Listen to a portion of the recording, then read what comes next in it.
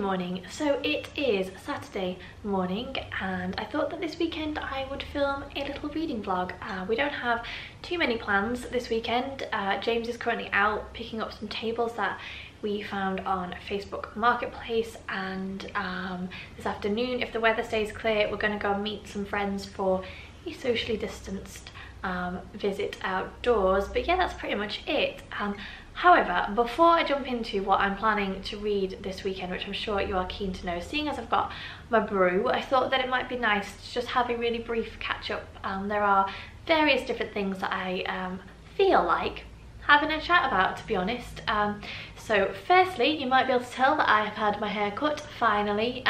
It's a little bit shorter than I would normally get it cut, but honestly the ends were just trash. They were like straw. I have been dyeing my hair for a very long time, and with hairdressers closing in the UK because of lockdown, it all just got a bit much. I had like various different colours coming throughout my hair. I feel like it looks a little bit more uniform now. I don't know how short it's going to be when I wave it, which is something that I quite often like to do, but it feels a lot fresher. I mean, my hair does not grow very quickly, so it will probably still be this short in 6 months time, but there you go, it needed to happen. My hair feels better for it. The end. Full stop. The end. What else can I tell you? Yeah, so as I said, James is out getting some tables, one of which we're going to use as a TV unit in this room because we are currently using the kids' bookcase, which is not ideal. And in terms of this room, we have ground a little bit to a halt. Partly that is because of Loki's arrival. If you don't know, Loki is a 5-month rescue that we got from Cyprus. We adopted him from Cyprus. Do have a vlog coming about our decision making to, why we decided to do that, and the adoption process, but I've fallen a little bit behind with my vlogs. I have so much footage that I need to edit and upload, including the video about Loki, but just having Loki has been quite intense. He was a stray from the streets, so he's very food obsessed. He eats absolutely anything, even things that he shouldn't eat. He'd never lived in a house before, he's not house trained, so there's just been a whole load of challenges that have come with his arrival, which have taken up quite a lot of my time. So hopefully he's a bit more settled now. We're going into week 4 of him being with us, so hopefully I'll be able to catch up on that, including uploading my video about just getting him, adopting him, bringing him home to be with us. So one of the reasons that we have ground to a halt, apart from the fact that this is Loki's base, is the fact that I don't like the colours that we have painted the walls. It's Dulux Goose Down, and we have it on the coving in the snug, and I absolutely love it in that room. And we did paint a sample on the wall in here, and I was like, it's a super soft grey, it's exactly what I want, let's just go for it. But this is a north facing room, so it's quite cold, and I don't think I had appreciated how much the light fluctuates in this room throughout the day. So sometimes the colour is absolutely on point, it's exactly what I wanted, and other times it just looks like this awful blue colour that was just not the aesthetic that I was hoping for at all. So I want to change the colour, and I don't know what I want to change it to. I've kind of got two polar opposite ideas, and I'm not sure which one I want to go for. On the one hand, I feel like maybe just embracing the fact that it's a cold room and painting it a really dark grey colour, on every single wall. But polar opposite, I also feel like painting it a creamy stone colour, and trying to make it kind of a cosy room. And I have seen Farrow and Ball do a paint called Wevel, which apparently is good for rooms with the light fluctuating and changing throughout the day. Obviously for money reasons we wouldn't get the Farrow and Ball one, we'd get like a Valspar mix or something, but yeah, I don't know, they're kind of two directly opposite views for this room. So yeah, we laid the floor, we put the skirts on, we painted it, James put the fireplace beam on, and then I just said, I just don't like the colour at all. So yeah, we need to make a decision about what we're going to do with the paint on the walls, I think, before we progress much further. But as I said, it's not been a big disaster because this has been Loki's base, and had we got this perfect finished lounge, I feel like I would have been more frustrated with him not being house trained, whereas it doesn't really matter at this point. And yeah, that's kind of it. Don't know what else I can tell you really. We're just kind of chilling. We're now into the summer holidays. Kids are enjoying not being in school, as weird as it has been. Obviously, with me being a key worker, Meg and Eli have still been in school, so they are actually having a proper summer break, which is nice. And yeah, that's pretty much it. I think that's everything that I can think of to tell you. Now on to what I'm reading. So this is also a little bit of a curveball, because I started reading Clockwork Angel by Cassandra Clare, and I am over 100 pages in, and I'm just not feeling it. I really like Cassandra Clare's writing. I get on with it really well, but I'm just not feeling this book. And so really unusually for me, what I'm going to do is put this to one side and pick it up at a later point, which I don't ever really do. Once I've started a book, particularly once I've got 100 pages into a book, I persevere with it, but I'm just not feeling it. So I'm putting that to one side, and I have instead picked up The Truth About the Harry Quebert Affair by Joel Dicker. I'm not too far into this, I'm about 50 pages in, but I am enjoying it immensely, and I'm really glad that I decided to put Clockwork Angel to one side, and I will come back to it at some point. I'm sure I will. But yeah, this is like a murder mystery about a disappearance that happened in the 70s, and we have a present day timeline, and then we have kind of looking back at the events of what happened. So we have a young guy who wrote this best-selling book, and then he got writer's block, but his college mentor was a man called Harry Quebert, and it's just kind of emerged that maybe Harry was involved in the disappearance of a young girl in the 70s, so not too far in. That's kind of where I'm at. But yeah, I'm enjoying it. I've heard very, very good things about it. It's translated from French, and I have to admit that I can have a tendency to be overly critical of books when I know that they've been translated, and I'm constantly examining them for whether we would say that in English. But I'm trying hard not to do that, because I've heard really, really good things about it, and I've heard that it's just a really intriguing book. Massive, but intriguing. So yeah, this is probably all I'm going to get read this weekend, but as always with my vlogs, I will bring you along. I hope that you enjoy it. I will check in with you all in a little while. I'm going to sit and do some reading now. I'm actually going to go and see where Loki is, because he's being very quiet, which probably means that he's eating something that he shouldn't be. She's asleep, he's not here. So yeah, I will check in with you all in a little while. This is my reading plans for this weekend. I'll let you know how I get on, and I'll speak to you all shortly.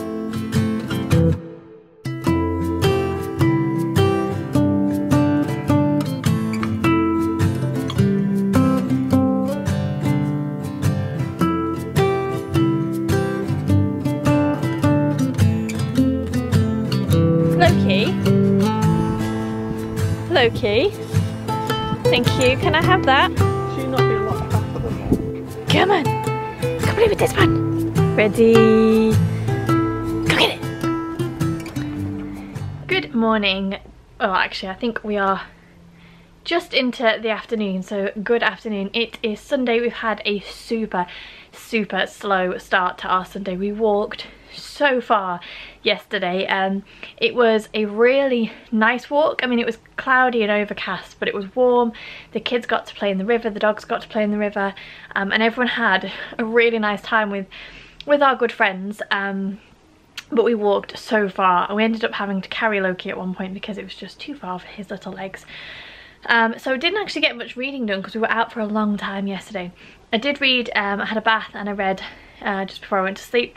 So I am now on page, let me find where I am, 120, and this book is weird. I don't know how I feel about it. As I said in a clip earlier, I think I'm finding it very difficult not to be overly judgmental because it has been translated, and I do think that that shows in the way that the writing style is. It's not super fluid.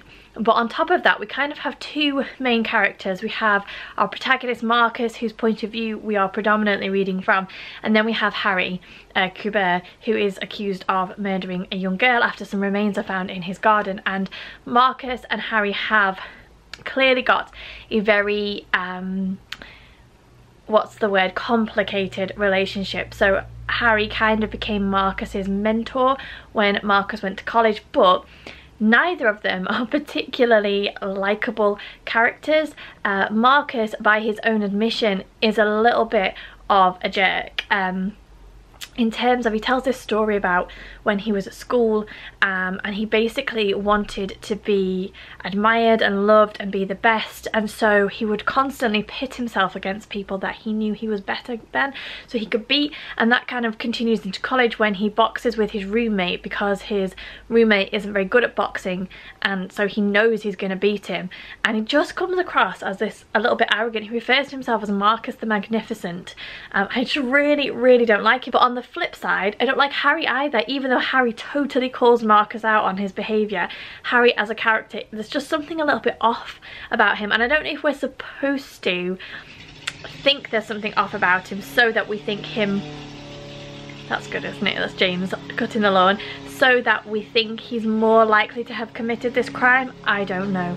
But yeah, there's just something a little bit off about the two characters, and I think that we're going to uncover more about their relationship with one another than perhaps first meets the eye. I mean, I'm enjoying it. It's good. It's interesting. I like the kind of ominous undertone that we've got, where we know we're building to some kind of reveal, and we're going to find out what really happened to the young girl who went missing in 1975. But yeah, mixed feelings so far. Obviously in a book that's over 600 pages, I'm only 120 pages in. That's not super far. I'm going to do a little bit of reading now. We're having a roast dinner for lunch, so I've put the chicken in, and we'll do some more cooking, or James will probably pick up the cooking, to be fair, and I will read some more. So I will check in with you all shortly.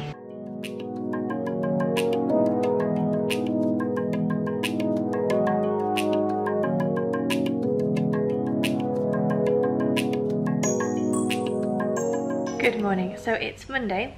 I failed yesterday at vlogging, mostly because we just had quite a boring start to the day, and then we went out for a walk in the afternoon and Loki got stung by a wasp. So he spent hours and hours whimpering and crying, and just we had to spend a long time trying to get him settled and comfortable. So didn't actually do that much reading, but I'm off work today because it's the summer holidays and I'm with the kids. They are occupying themselves, so I'm going to take the opportunity to do some reading. It's also a miserable day outside, absolutely hammering it down with rain continuously, so very unlikely that we're going to go anywhere or do anything. So perfect opportunity to do some reading. So I'm going to do some now. I'll check in with you in a bit.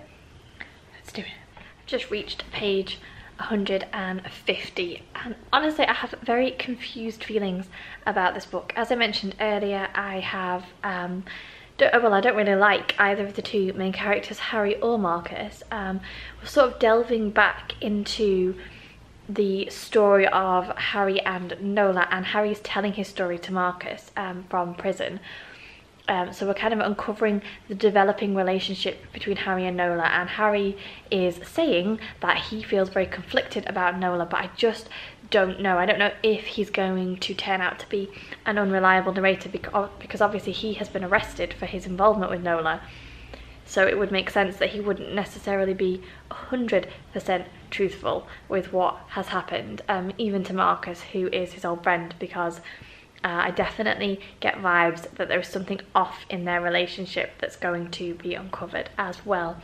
I'm going to read probably another 10 or 20 pages. I'll update you. I saw this thing actually on Books with Lala, or is it Books and Lala? I'm terrible with channel names. I'll leave it here, where she did a feelings update, or she gave a word every 10 pages, and I really like that because it kind of pushes you to read a little bit more. So in 10 or 20 more pages I will probably press pause on reading. So I'll do another update and just give you a short update on how I'm feeling. So that'll be 160 or 170, which will be good progress for a morning of reading. So yeah, gonna jump back in now. We've just reached page 162 and Harry has literally just said to Marcus, only write fiction, anything else will just bring you trouble, which is definitely making me think that perhaps Harry is going to turn out to be an unreliable narrator, and the story that he is telling Marcus may not be the whole truth. Page 177. I have no idea what's going on. I'm feeling tension and I'm feeling a sense of something ominous building, but no theories, no idea. I mean, I've still got a massive chunk of book left to read. Just kind of we're beginning to piece together the story of Harry and the story of Nola. There's definitely more than meets the eye, and I think that this book is probably filled with unreliable narrators because everybody has some sort of high stakes. So Marcus is gathering evidence about what happened between Harry and Nola because he has faltered as a writer. So he writes his book, it's a bestseller, and then he gets writer's block. So he has an investment in this story because this could be the book that saves his career. Harry obviously has the stakes of, if he is found to have been involved in the disappearance of Nola and the murder of Nola, that he will go to prison.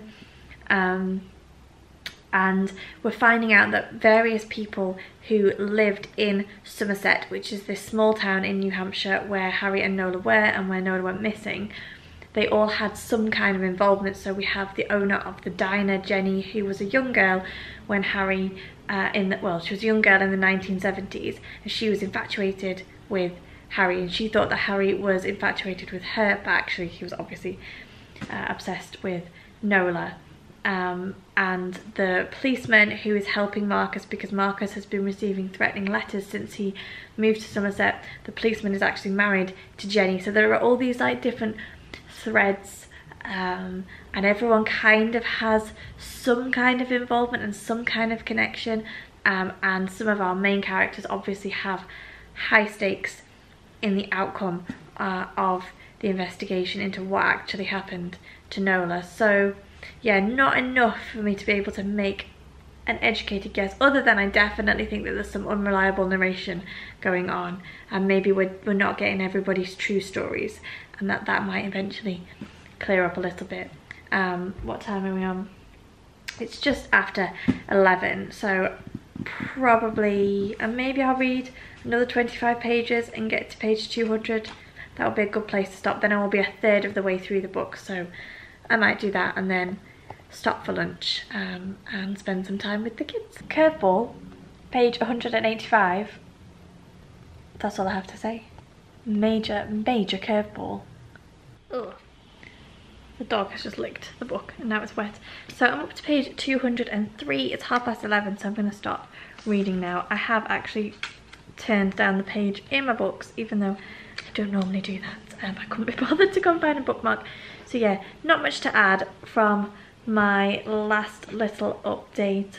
The plot just thickens and thickens. Very much getting the idea or the impression that Nola was a troubled teenager and she was looking for a way out of her life, which was very sad and not at all what it appeared on the surface. And Harry, everyone thought that Harry was this incredible famous writer from New York, and that's actually not the case, but that is how he allowed himself to be viewed. And so I can really easily see how Nola might attach herself to Harry because he was her way out, and how she might have misinterpreted those feelings for feelings of love. And so that's kind of what I'm feeling at the moment. That's the way the story is going to go. But yeah, I'm going to press pause now, do something else, check on the kids, have some lunch, and yeah, I'm sure that I will update you all shortly.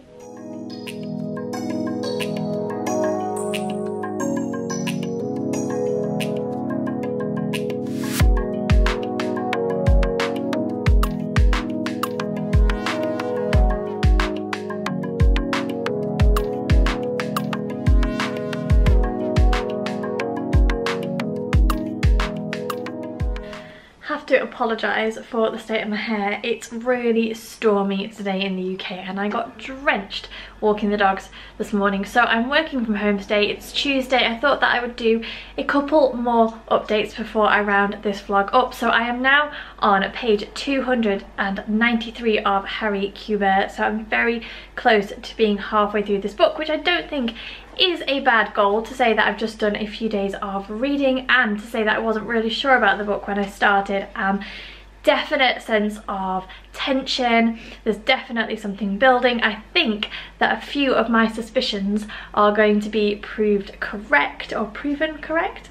But yeah, I'm working from home today. The kids are in a holiday club at school, fully socially distanced obviously, so I'm gonna have some lunch and do some reading now. Definitely think that you can tell that the book has been translated. Ooh, there's a fly landing in the dog's dinner there. Definitely think you can tell that it has been translated. It does read a little bit more formally, I guess, than we would talk. There's not much slang or colloquialisms in it, but now that I'm into the flow of it, I'm enjoying it and I'm excited to see where it's all gonna go. So yeah, I will check in with you all hopefully. So a couple of things. First of all, it is such a hot day. I am melting. Everybody is too hot and bothered and it's very stressful trying to do anything in the heat. You will have seen that the last clip cut off, and that is the last clip that I have of the vlog. I have no idea what happened to the rest of my footage. Not a clue. It's not on any of my memory cards, it's not on my phone, it's not on the Mac. I don't know what happened to it or where it went, so I am sorry to end this vlog on a little bit of a flop. However, I did finish Harry Quebert not long after finishing the reading vlog, and I would highly recommend it. I was very close with one of my theories, not like super close, but close enough. I really loved the mystery element. I didn't seem to get over the fact that it was translated, but that is more me than the book. I would still highly recommend giving it a go. It was a lot of fun to come up with all the different theories, but yeah, that's kind of it. I'm really sorry that I lost all my footage. I'm sure one day I will randomly come across it. I probably saved it in a very special place that at the time made a lot of sense to me, but now I have forgotten. So because it's so hot, I'm going to keep this short and sweet. I hope that you're all having wonderful days. Give me a thumbs up if you enjoyed this, subscribe to the channel if you haven't already, and I'll see you soon. And I'm gonna go melt in a puddle somewhere because Lord, it's hot.